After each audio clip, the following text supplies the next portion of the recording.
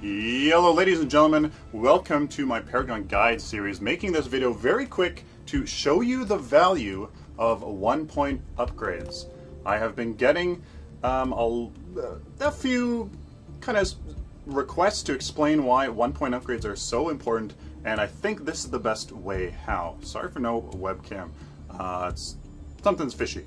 So, why are 1-point upgrades so good? It simply comes down to extracting the value of the fully upgraded bonuses on cards. So, let's take a look here at scenario 1. We have 6 cards for our 6 slots that we have, and with a fully upgraded bonus, a 3-point card, card XP, or card power, with a 3-point card, there's actually 4 points of value on the card when you include the fully upgraded bonus. So if you buy a 3-point card, as we can see right here, you get a 4-point value once you upgrade it for 3 points, or in other words, 1-point upgrades. So in total you have spent 6 and you get 4 of value from the card and the 3 that you upgraded.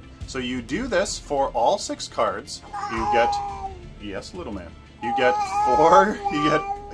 4 points of value per card plus your upgrades, equaling out to total CP that you have spent, being these two here, being 36, but the total value is actually the card value plus your upgrade value is 42. As you can see, you get 6 extra points of value when you go for those fully upgraded bonuses with those 1-point upgrades. Now this is when you have only spent 36 card power. That is, you know, that's the, well, it depends on how good you are at collecting CP. That could be the mid game, could be late mid game, it can be the early late game really, but I mean the point is that obviously if you can get 42 points of value for only 36, hell, I would certainly do that. So let's go here to scenario 2.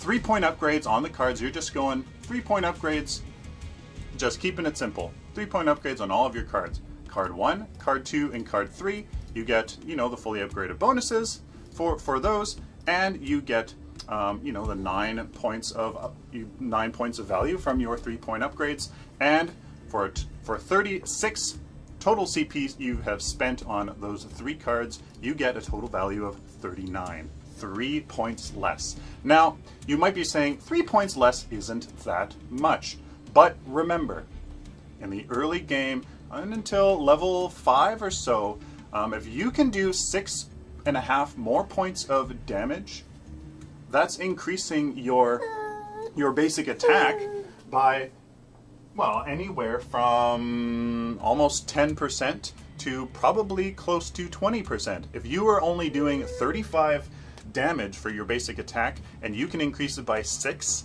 points, well, that, ladies and gentlemen, is about 15% increase. It's significant in the early to early mid game. Those points are significant. They can turn into a significant advantage when you use it properly. Scenario 3 is really, well, not the only scenario left, but what's quite common is going 3 to 1-point upgrades, or simply 2-point upgrades the whole time. It equals the same thing, 6 total upgrade card power. So as you can see, you can get an extra card here over the 3-point scenario, and you're up to 40 from 39, but you're still down 2 card points. Now, this kind of shows you that you get the most value with those 1-point upgrades. However, this requires a lot of 1-point upgrades. You know, 18 1-point upgrades, you know, a majority of them you're going to want to be damage. That's going to be hard to get. You're going to need a lot of decks. So simply, this is quite hard to do. I can't do that. So what I'm left doing is getting about 3 cards with 1-point upgrades, and then I have to start adding in 2-point upgrades in there. But the lesson is the same. however long you can go with 1-point upgrades, it is better than doing it with this. And remember, this first card should be a ward. It really should be.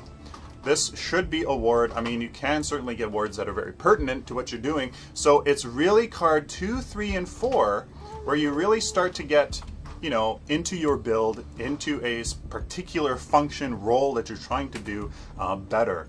So, I mean, if you can get 5 other cards, you know, 3 ahead of this scenario, 2 ahead of this scenario, getting those different stats that make you, you know, better at a tanky fighter, right?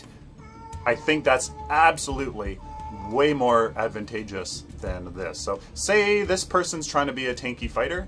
Well, they've gotten their ward, they've gotten attack speed maybe because it scales really well, and they got a little bit of crit with, say. Well, this person has gone and gotten their ward, they've gotten their attack speed, they've got maybe a little bit of a tanky card. Maybe this person did the same.